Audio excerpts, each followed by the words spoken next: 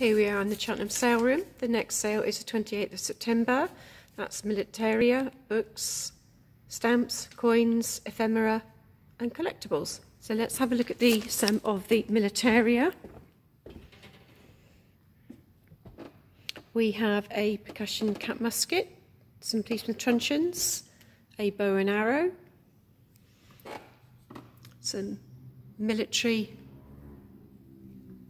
watercolours and prints. Here we have Heaslip. There will always be in England. We'll come down and we're looking at some albums of stamps here. We come back round and many boxes of stamps. Come to coins, an extensive collection here, many from different centuries. Here's one, a gold quarter from the 14th century. We have some medals. Come to some of the collectible items. We have a United States flag here, a tramp art box, signed book by Winston Churchill, World War II Home Guard helmet, fireman's helmet, some boxes, some ephemera here, a scrapbook containing greetings cards, many with sweetheart messages, Manchester United football album here, containing many signatures from the players. Some more stamps here, then we come back round the corner to cigarette cards, some interesting old documents, illustrations. Let's go to the books and we start off with an old classic by A.A. Milne, Winnie the Pooh, Roald Dahl, The Savoy Hotel. Many boxes of interesting reading material here. We have some maps of Cheltenham. Some of them are hand coloured. Some pictures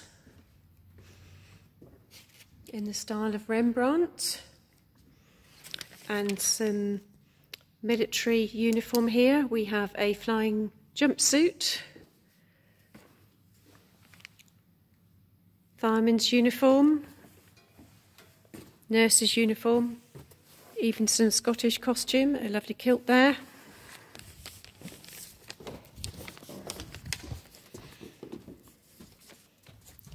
Some sporrans to go with the kilts, Bakelite telephones, signed cricket bats, Route 66. Some electric guitars,